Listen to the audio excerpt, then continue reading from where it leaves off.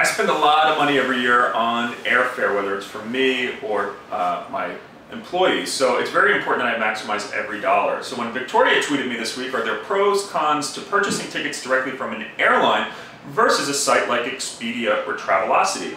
I would say in most cases, book through an online travel agency. There's a couple different reasons. First is you get more points. Chase Ultimate Rewards will give you extra points for booking through sites like Hotwire. Go to evreward.com and type in the online travel agency and see which sites are giving extra points or cash back for booking through them. Generally, when you go directly to an airline site, you're not going to get any cash back or extra miles for a shopping portal. So always check to do that. Also, online travel agencies generally have much more flexible cancellation policies.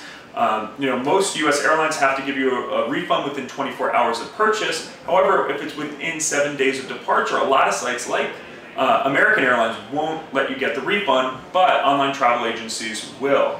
So there's an extra layer of protection. If the airline were also to go out of business or have something crazy going on, an online travel agency gives you one extra layer of protection in addition to your credit card company to regain damages. So in general, I really don't see much of a point besides ease in booking through directly with an airline. Online travel agencies also a lot of times will bring up different fare combinations or airline combinations. So before booking flights, always try to book through an online travel agency, unless of course you fly Southwest, which makes you book directly with them. So I don't know if you have any other questions related to it, but in general, OTAs make a lot of sense, especially nowadays when so many online agencies have their own loyalty program. So it's a great way to double and triple dip, get your Orbucks rewards and your credit card points and your portal points.